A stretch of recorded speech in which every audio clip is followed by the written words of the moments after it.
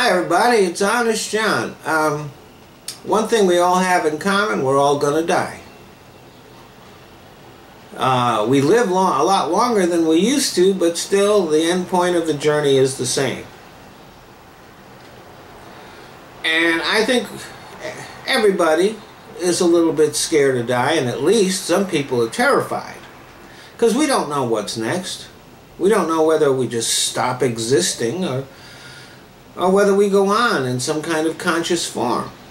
And there are arguments on both sides of that, but nobody knows, and those that try to convince you they do are just trying to get your money. Now, there are scientists that are saying that we can have immortality. Not through improvements in medicine, but by uploading our consciousness into a computer. Now, there are obvious ethical issues with that. But aside from that, most likely this option will only be available for the very, very rich. And after seeing the way rich people have been acting over the past, whatever, my lifetime anyway, especially lately, do we really want rich people living forever?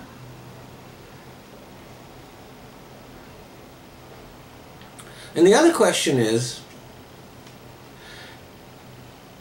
can they actually upload your essence? What makes you, you? Can they put that into a computer? Can that be translated into ones and zeros? They might be able to upload my thoughts and memories, but as I'm thinking and as I'm remembering, there is a me that is separate from that, doing the thinking and doing the remembering. Can they translate that into computer code? Can they translate the person that has wants and needs and emotions and morals and principles and the conscience? Can they put that into a computer? And even if they can, just what kind of existence would that be? Are you just going to be confined to a box? Are you going to be like a laptop sitting on a desk?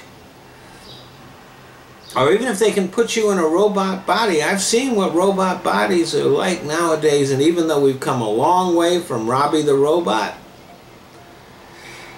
I still wouldn't want to be there. So, science, I don't want to seem ungrateful, but you can keep your immortality.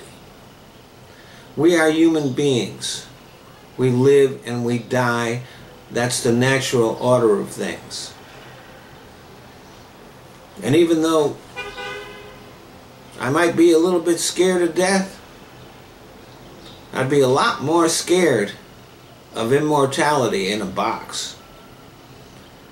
Thanks for listening.